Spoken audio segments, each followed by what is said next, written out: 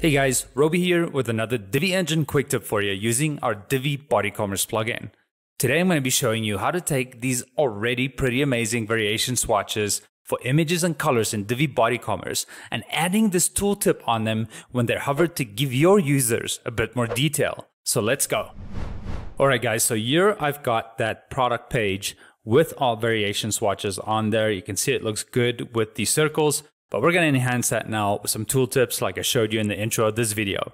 All you got to do is log into the back end of your Divi install. And all you're going to do is go to Divi Engine, BodyCommerce. And then all you need to do is go and find variation swatches in here. Click on that. And then you'll see a new option here in BodyCommerce called Enable Tooltip. But only for image and color type of variations. So keep that in mind. We're going to flip that on.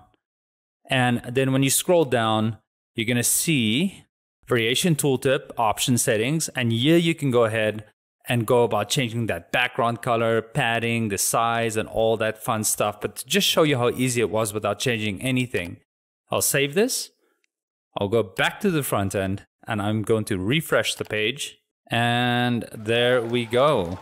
We have tooltips on our variations. Now this will relay extra information to your customers.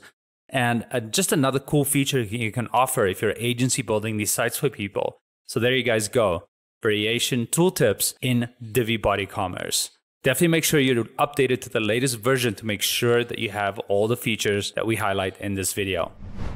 And there you guys go. That is it for this BodyCommerce quick tip. So easy to do, just a few clicks, and you've got tooltips right on your variation swatches. So that's it from me, guys. Roby with the Divi Engine team. I'm going to catch you in the next tip real soon.